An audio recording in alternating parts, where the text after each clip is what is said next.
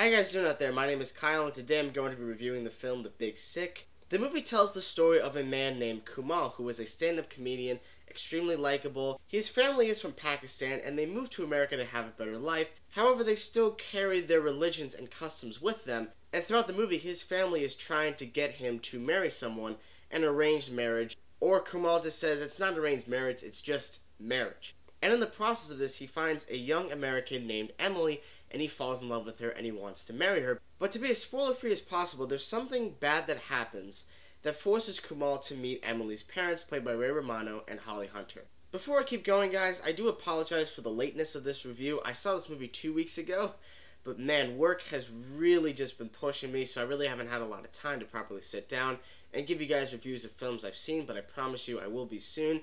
Anyways, back to the review. Now, when it comes to romantic comedies, because that's the way this movie is marketed, when it comes to rom-coms, I am not a fan. I'm pretty sure you guys know that. I do not enjoy rom-coms.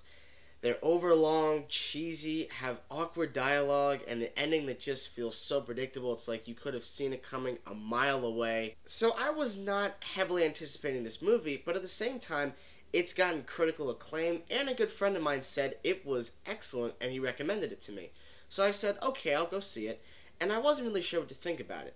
And coming out of this movie, guys, I loved it. If I could describe The Big Sick in one word, it would be wonderful. This is not a stereotypical rom-com at all. It's actually more of a dramedy. And for those of you who don't know, a dramedy is a drama and a comedy mixed into one. Regardless, though, this movie was really fun. I had a great time watching it. And the biggest plus I can give it is the acting. The acting in this movie is fantastic. I think what adds to the acting in this movie is the fact that it is a true story, so a lot of the things that are depicted in the film did happen in real life. The actor who played Kumail did a very good job. Even though he was playing a version of himself, I really enjoyed his performance. From the opening scene, this guy is instantly likable. He has to go through a wide array of emotions throughout the movie. He could go from being funny to dramatic to back to funny so effortlessly. It was just amazing to watch. I think the actress who played Emily did a really good job. She was also very funny. And I think the chemistry she had with Kumail felt real. It didn't feel forced. It didn't really feel that awkward. It just felt natural. And when this unfortunate situation arises, you really feel for these two characters. You really feel for them. Now let's talk about Emily's parents, played by Holly Hunter and Ray Romano.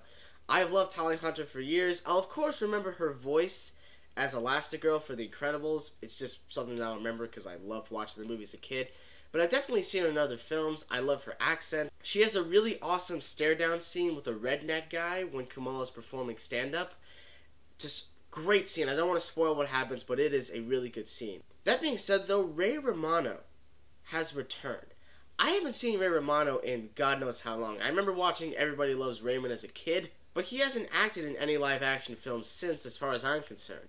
So seeing him in this movie was a visual treat. How was he? He was excellent. I loved his character. Even though he was very tall, and even though he could be very intimidating because he's so tall, you find out that he is a very calm, reserved person who has a lot of secrets. You really understand who he was as a person, why he made certain decisions in his life that he now regrets, why he has problems with his wife. You understand all of that. And even though it's mainly done through an exposition scene, it's engaging.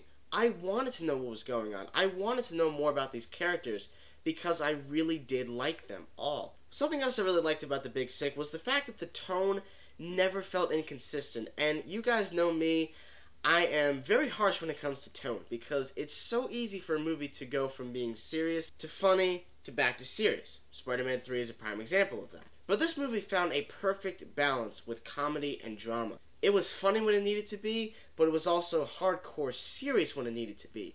And these two tones actually did really mesh well, and again, based on a true story.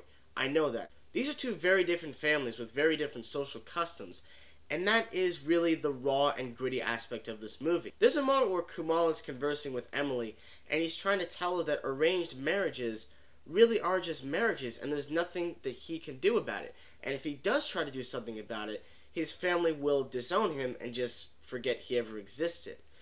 And it's so different from American culture because here we can marry whomever we want. I love the fact that this movie was completely dialogue driven and had me riveted from the beginning to the end. it was so investing. And for those of you who believe I just love action movies, one of my favorite movies is The Social Network. That is completely dialogue driven. Completely. And this is another prime example of that. I do have two flaws with the movie overall. I do think the first 20 minutes of it is a little cheesy. I think that the romance is a little bit slow to start out with, but it was kind of the opening where I was sitting there wondering, is this movie going to be what I think it's going to be? And when you realize it isn't, I'm like, okay, good. It's not that. And my second issue is I do think the movie does get slow towards the end of the second act to the beginning of the third act. It's a problem I have with so many films. It's a point where there's a huge event that happens, and then there's this like 5 to 10 minute lull period where not much is going on, not much is happening, and then there's something that someone says or an action that someone does that just propels the plot upward, and we have a good third act. This movie really was just great to watch. It was wonderful. I had a great time. I was laughing pretty hard in certain areas. I was just amazed with how dramatic this movie got, and I'm going to give this film an A-. So what did you guys out there think about the film The Big Sick? I love to hear all your comments, so send them down in the comment section below. Guys, thank you so much as always for watching my reviews. I appreciate it as always. Thanks, and stay tuned.